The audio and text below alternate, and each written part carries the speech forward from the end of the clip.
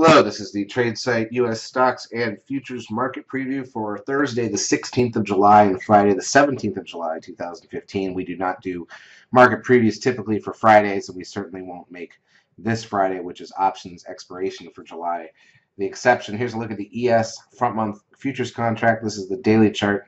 You wouldn't tell from this chart that there was some action on the downside this afternoon because it ended up fizzling out after finally showing us some action. We haven't seen action in the afternoons much for a while. But it ended up leading to nothing. We're back above that uptrend line. We're at 2104 on the ES. We're back above the 2062.50 by a fair margin, but we're still obviously in this horrible, let's call it 2120 to 2040 area that we've basically been playing in 80-point range now since back in mostly in all of February. And we're really back where we were at the end of Thanksgiving. So there's not a lot of exciting things to say here. Net for the day, the S&P lost 1 point. Here's a look at the S&P cash index, 1.5 points. The NDX was up only 4. So it was a very contained day, probably one of the slowest we've seen for a while in the morning, although the afternoon was a little better. Stocks dropped 4 points, also not a big deal. Biotechs, NBI up 27. Note the gap up here, the close above the risk line, but it was a gap up. We closed lower than we opened. So if we gap back down, we've actually got a floating island at highs. That would be not pretty for the biotechs. Google literally lost 22 cents.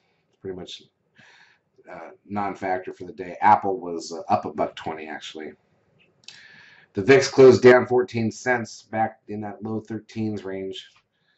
Nothing exciting there. Crude oil went lower, closing at 51.65 for the session.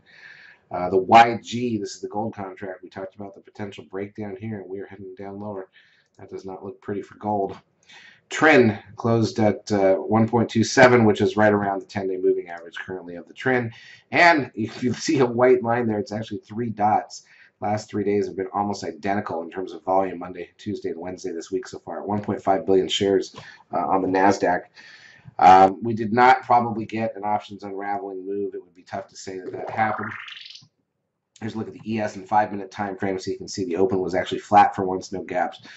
We did try to drift higher in the first hour or so, but literally that was still in about a 5-6 point range for most of the morning. Came back to the VWAP heading into lunch. We're glued to the VWAP straight through the 2 hours of lunch, literally 3 points of activity for 2.5 hours there. And then came the action, suddenly a breakdown to the downside. We made some money in futures, a little bit in stocks.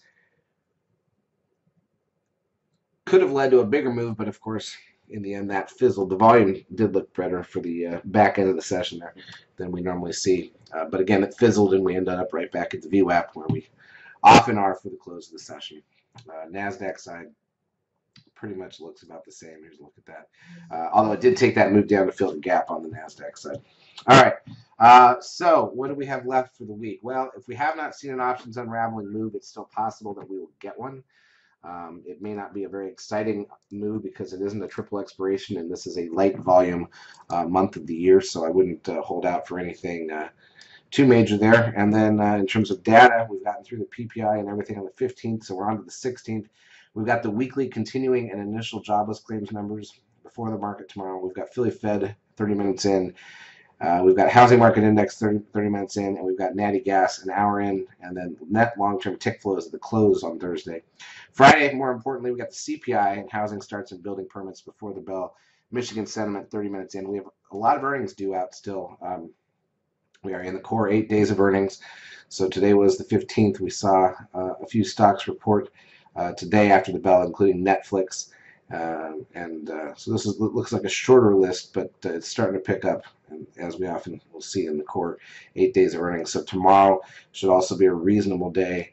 There's AMD reporting, CTAS, Charles Schwab Corporation, Citigroup reports tomorrow, eBay after the bell, Google after the bell. That's obviously a big one for the market.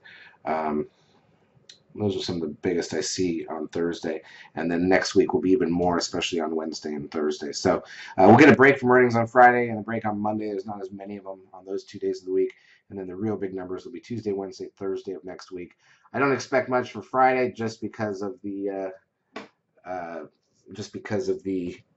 options expiration. So that's the actual options expiration day in July, usually a big buzzkill.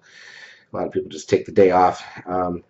But hopefully we can still get an options unraveling move and some excitement on Thursday.